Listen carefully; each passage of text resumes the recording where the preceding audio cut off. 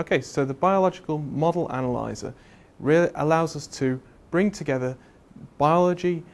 and computer science in a way which allows us to understand biological models and allows us to develop and press forward our experimental understanding and bring it back to both the lab but hopefully eventually the clinic.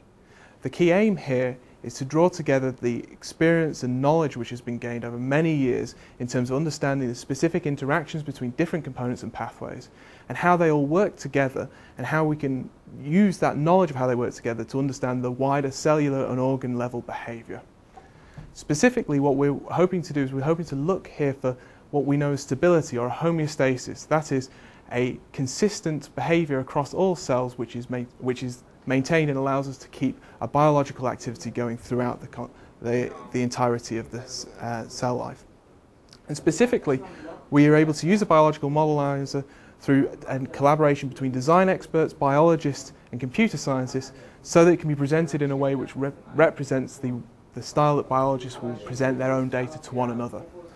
So specifically what we're able to do is we're able to open biologically realistic models which resemble the cell diagrams that biologists are used to and represent all the interactions between different specific proteins and different specific components explicitly. These representations can reflect the interactions of external partners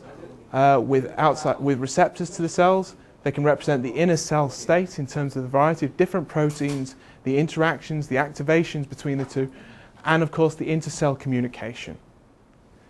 What we're able to do in this specific example is to understand how the skin cells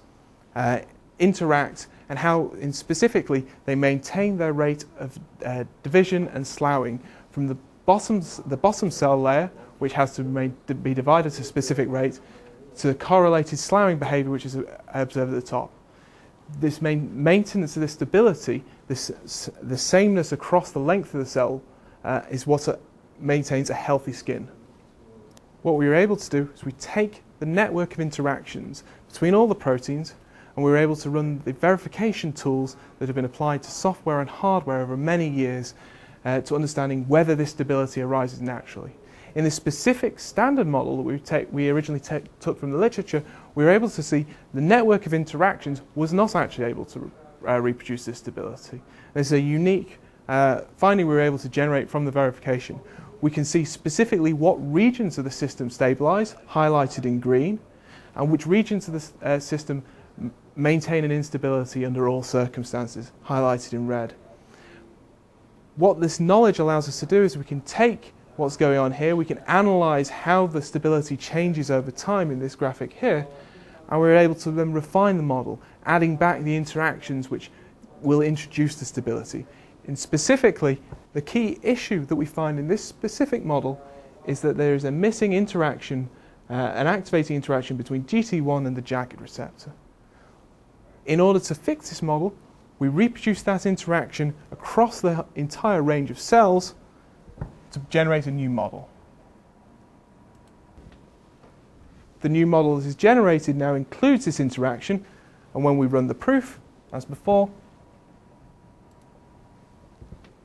we can see that the model now stabilizes, reaching a homeostatic state which reflects what we know goes on in the biology. This tool has a specific value to understanding skin behavior, but also now offers a platform for understanding how different biological systems interact together and how we can then understand experimental results and medical results in terms of the underlying models which drive what's going on.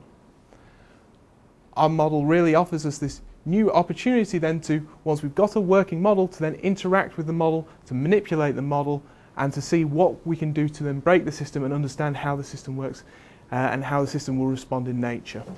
This tool is publicly available and can be accessed on the web through the website from Microsoft.